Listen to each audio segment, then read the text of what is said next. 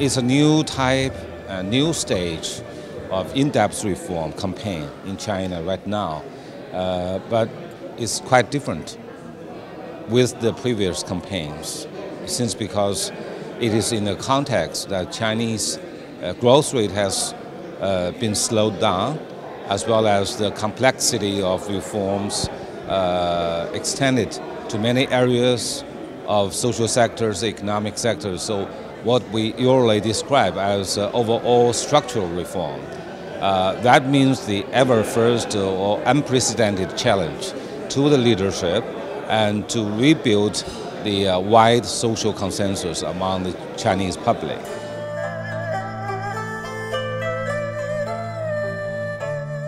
Ideology has been reshaped to the gravity to the focus of national development and the fair and just distribution of public wealth.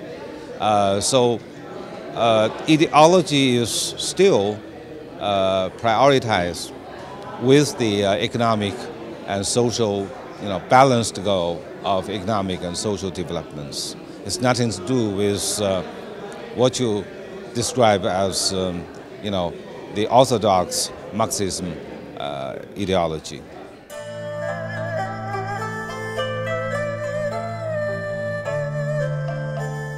As we discussed very broadly over the past 1.5 years at this forum, both sides are so confident of the greatest potential, a new phase, new stage of complementarity between the two parties, and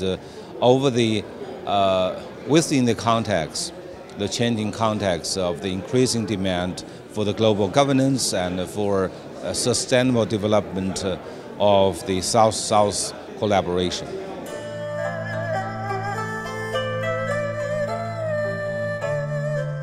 All the transformation of the Chinese paradigm of the past development from the export-driven development or growth paradigm to the domestic demand-driven development paradigm. And China will play a bigger or even greater role of importing commodities as well as many other products from local Latin American and Caribbean communities.